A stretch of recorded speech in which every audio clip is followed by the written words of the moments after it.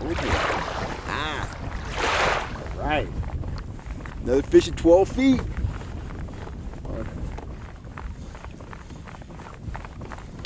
Oh, a double. I got one on the other rod too. Oh boy. That seems to be a bigger fish. What now?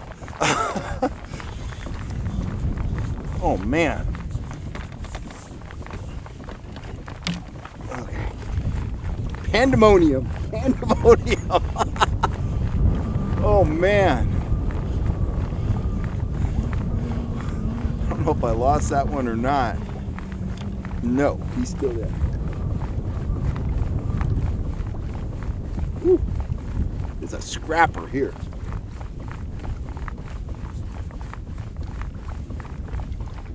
These fish just don't give up. Wow. Oh yeah.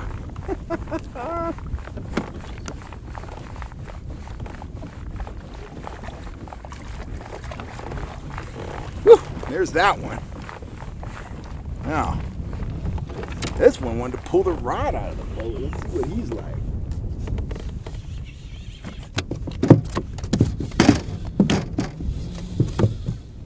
Oh yeah.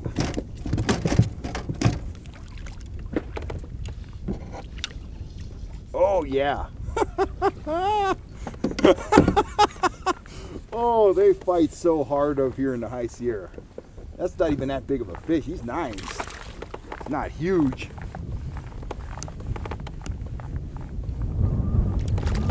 Just a scrapper.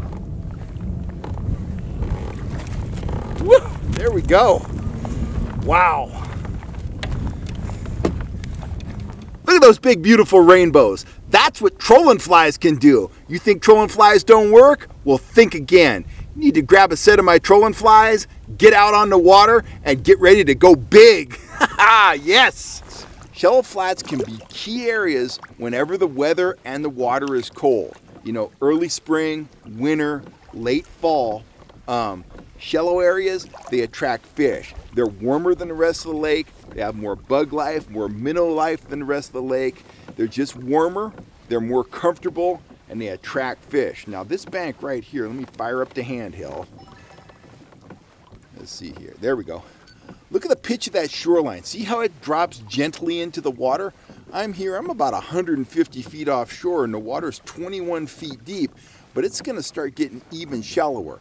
Now, that bank there is fairly featureless. There's a few stumps, there's a few bigger rocks, but the main fish attracting, feature of this bank is the fact that it warms up quicker than the rest of the lake. This bank here is about 1 degree warmer than the water right off ashore. And as you can see, it's 9 o'clock in the morning. It's early November, and that bank is already in full sun. So this is an area where I like to troll through it. I've caught a lot of fish here trolling, but this is an area where I like to come and bank fish in the dead of winter. Typically I'll toss out one bait floating off the bottom, probably an inflated worm, sometimes power bait. I'll float it off the bottom about 24 inches. And I also like to throw a slip bobber, or I like to fan cast with something I can get some distance with. This is a good area for throwing a fly and bubble.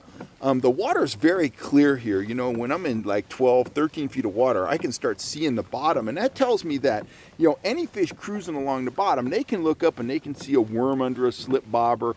They can see a fly behind a bubble, stuff like that. And certainly they can see my trolled spoons through here real well. So shallow banks like this, they are just, they're major fish attractors when the weather's cold.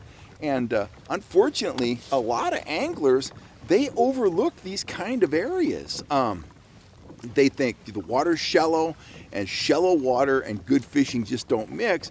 And that would be true in the summer. This isn't a spot you want to come out here on a summer day when it's 80 degrees and try to catch trout, because it's warmer than the rest of the lake. The fish are going to be out there in the deep water where it's cool.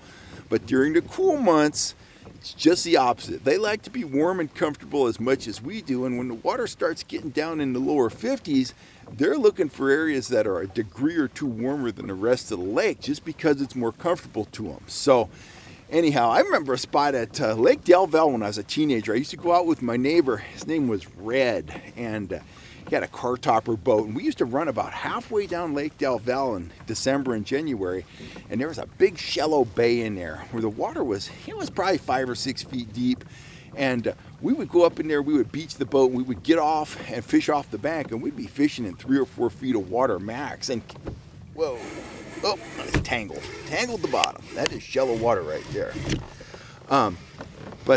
Anyhow, we would go up in that shallow water. I got to go back around and get this out. Go up in that shallow water and do really well, particularly if it was overcast. You know, it would be doubly good if it was overcast. So anyway, I got a situation to deal with here. But just remember, when the water's cold, shallow banks like this can be dynamite. But you know, if you're trolling, you got to watch the depth. When you're talking to the camera, you'll snag the bottom. I probably snagged a stump there. So we'll see what's going on with this, and we'll get on the move here, and we will check out another topographical feature after I get my gear untangled. If you haven't had a chance to subscribe to the channel yet, guys, go ahead and hit that subscribe button. Doesn't cost anything, and we certainly appreciate all the support we've been getting from you guys. We're about to go over 10,000 subscribers really soon, and it's getting really exciting here on the channel. It's a lot more exciting than this tangle I got. You guys are probably wondering if I'm going to get this out. Maybe I'll stick around here for a second. See what you do when you're tangled. I immediately went back on that. I don't know about my other line. It's probably back there getting snagged as well, but hopefully not. Yep, right there it is. It's a stump. Oh, and I came out. So, haha, there you go. Got my stuff out. It's all good. Anyway, please hit that subscribe button, guys. I will catch you next time. And remember, when the water's cold, don't overlook these shallow flats. But you want to keep your eye on the sonar unit. That was about, what is that? I had out about 2.5 colors of lead core, and that was 7-8 feet deep. So whenever you tangle like that, especially if you're using lead core, it's always kind of good to make a note of how much line did I have out, how deep was that, so you kind of dialed in on how deep your line's running. Anyway, I've blabbered long enough.